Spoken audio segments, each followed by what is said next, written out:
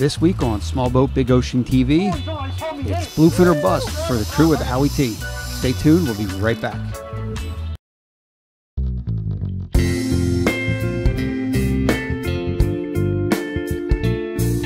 Small Boat Big Ocean TV is brought to you by Howie T Sport Fishing, Bob K Marine, and Salt Weather, the ultimate marine forecast app.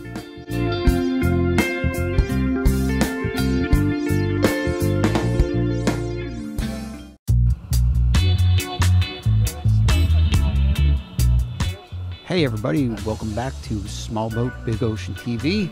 We are once again trying to get in on the inshore bluefin bite out of Manasquan, New Jersey.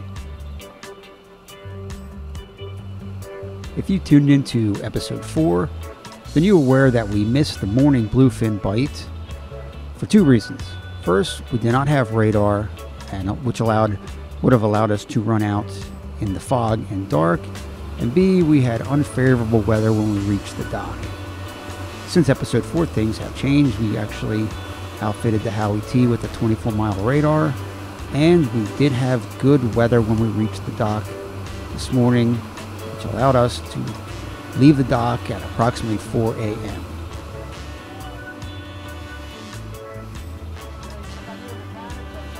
After making our way through the Point Pleasant Canal, we ended up breaking Manasquan Inlet at approximately 4:40, and given the sea conditions, we had about an hour ride out to the area where the bluefin bite had been the previous day.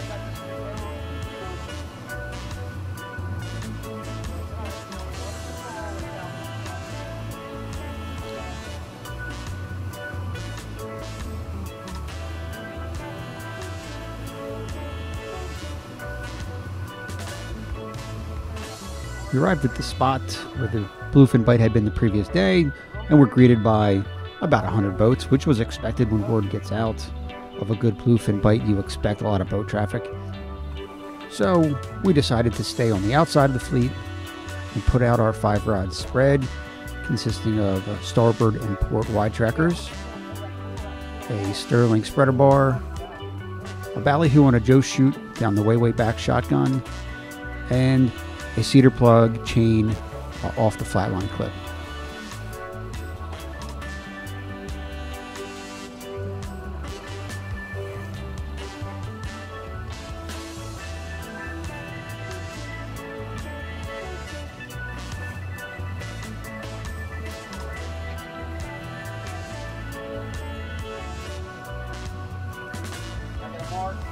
Didn't take us too long to set out the spread, and we had the full 5-rod spread all set by about 5 minutes after 6. I just want to take this opportunity to remind everybody to remember to set the clickers on your reel.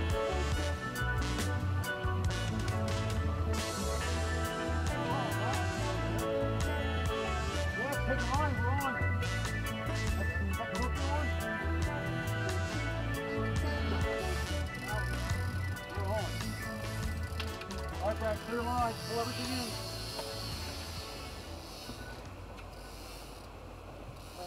Get that one in. Get that across the line.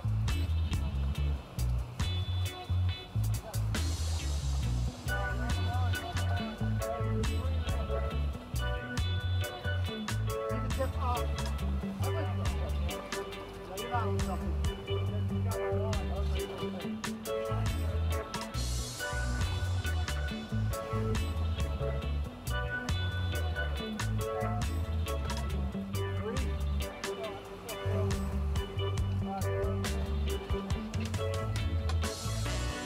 Well, we managed to finally get a knockdown that we're pretty certain is a bluefin, because we're in the right area, we have the right baits out, and when you know it, we have that Sterling spreader bar crossed over our way back on our first hookup. So stay tuned to see how this one shapes up.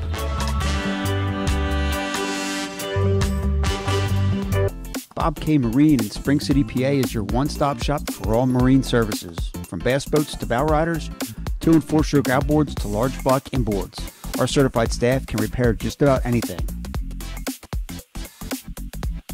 Bob K Marine also offers electronics installation, winterization and shrink wrap, plus fiberglass and gel coat repair. Visit Bob K. Marine today for all your marine service needs. Salt Weather is the ultimate marine forecast app.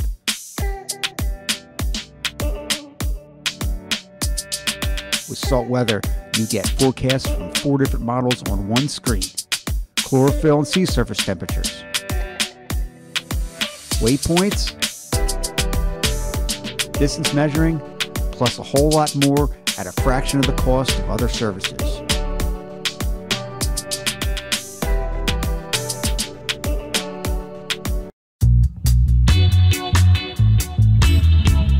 Hey everybody, welcome back to Small Boat Week Ocean TV, where we have our first hookup, which we believe is pretty good bluefin. And we have the spreader bar crossed over our shotgun line, creating a lot of havoc.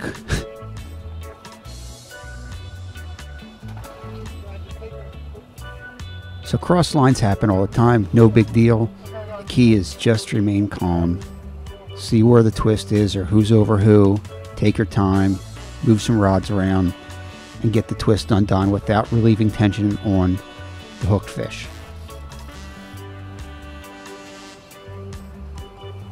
Took our time, got the lines untwisted, cooler heads prevailed, and that was on to Pat fighting what we hope will be our first bluefin for the Howie T.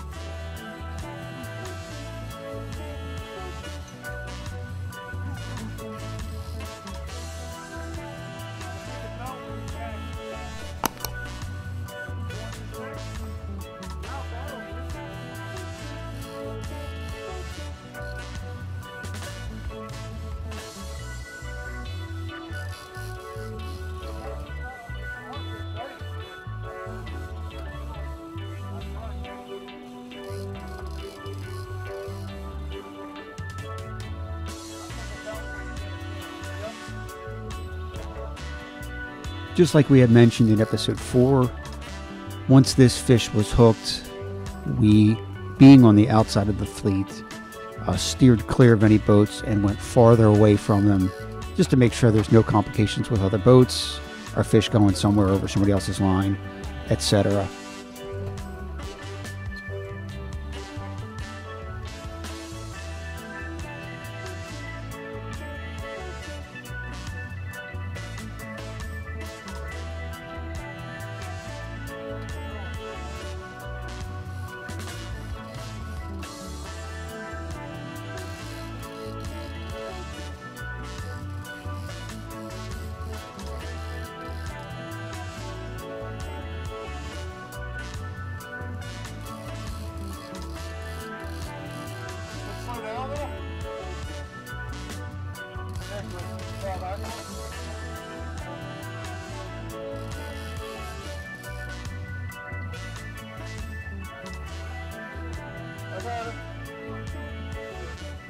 I got you.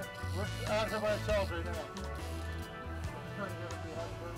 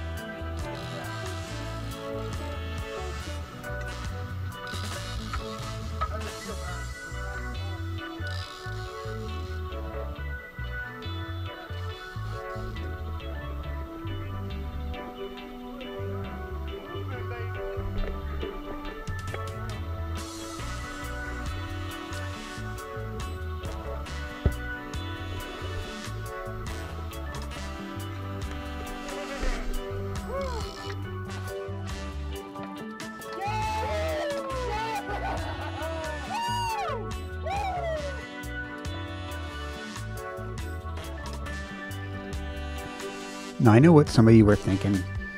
It's just a little 35-inch bluefin.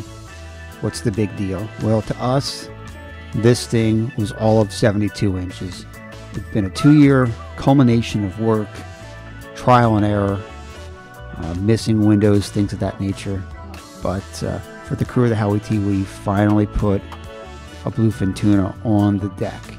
And to us, that is truly magical. So say what you want about our excitement, but we thoroughly enjoyed this one.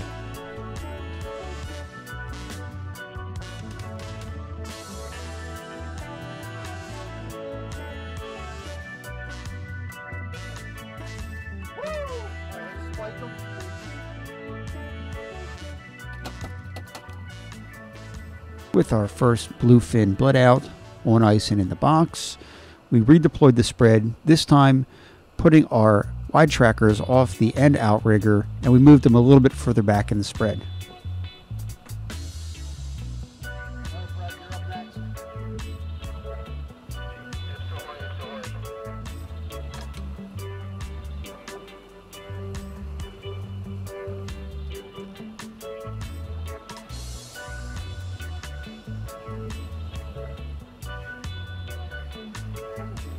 It didn't seem like maybe a half hour had passed, and we had number 2 bluefin hooked up, and this time Brad was on deck.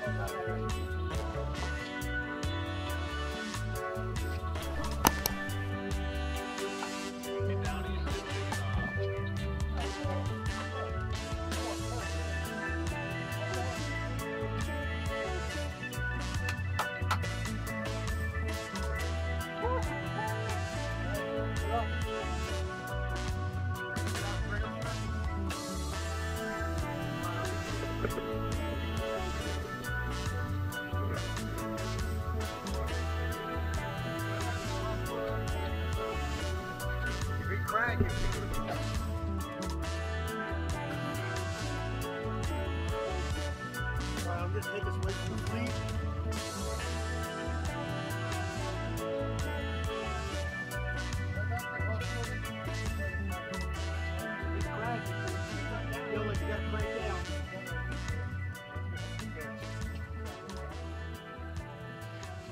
So can you pull back and then crank down? All right. Keep that rod tip up.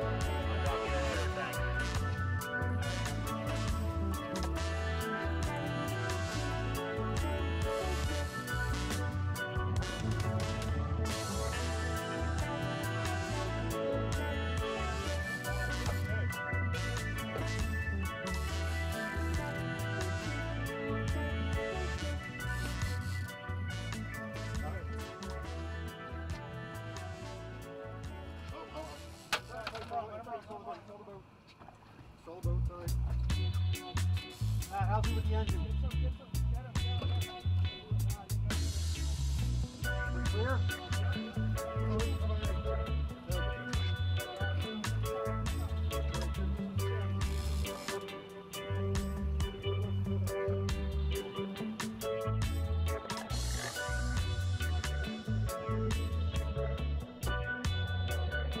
After some good work by the crew, we had Bluefin number 2 in the box on ice. So we now had our 2 under Bluefin, which if you recall from episode 4, unders consist of Bluefin 27 inches to 47 inches. And then anything 47 to 72 is considered an over, and you are permitted 2 unders and 1 over per boat. So with our 2 under boat limit, we decided to redeploy and see if we can't get that magical over 47-inch Bluefin.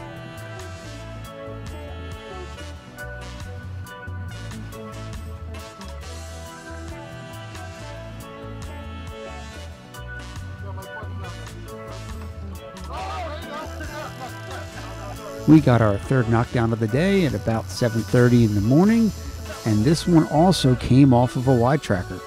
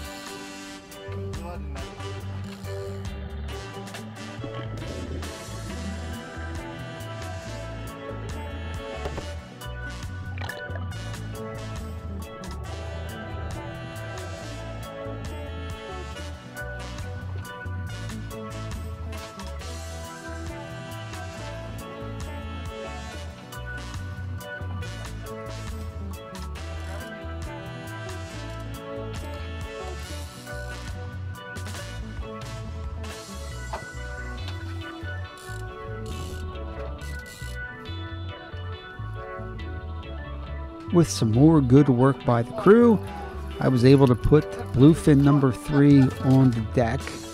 Unfortunately, it was another under. And also I had some concern because this fish was hooked near the gill plate, and started bleeding, which tells me that the hook accidentally struck one of the gill rakers inside. So we had to do some work to make sure we could get this fish revived. I wanted to make sure that we had a lot of water moving through the fish's gills before he's ready to be released.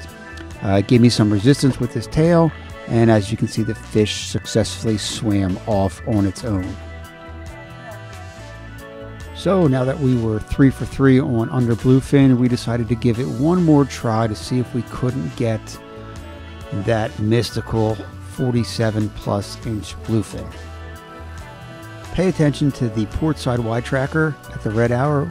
You can actually see the next fish come up and hit the wide tracker.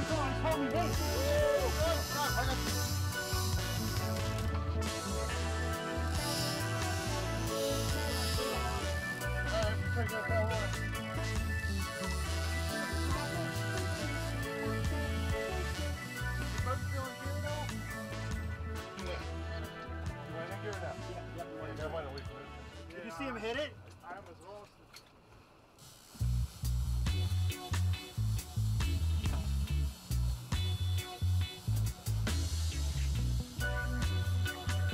Hey, drop that out. Watch that.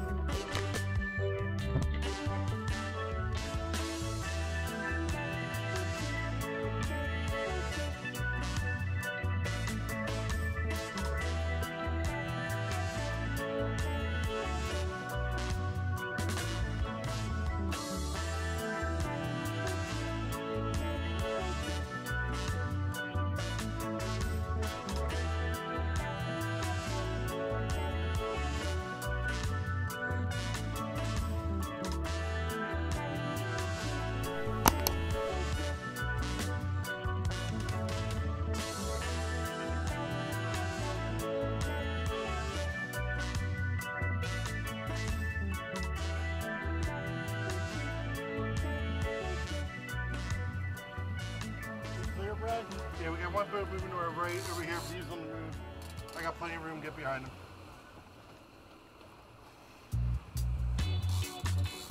Nobody on our left. Gotta take one engine out of here.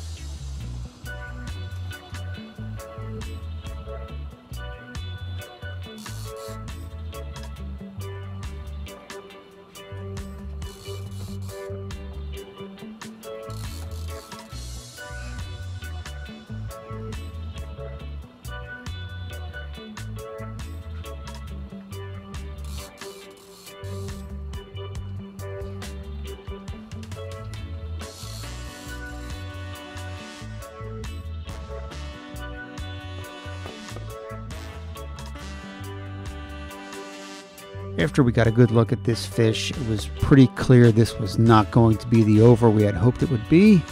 So we went ahead and put the gaff down and tried to grab this sucker by the tail.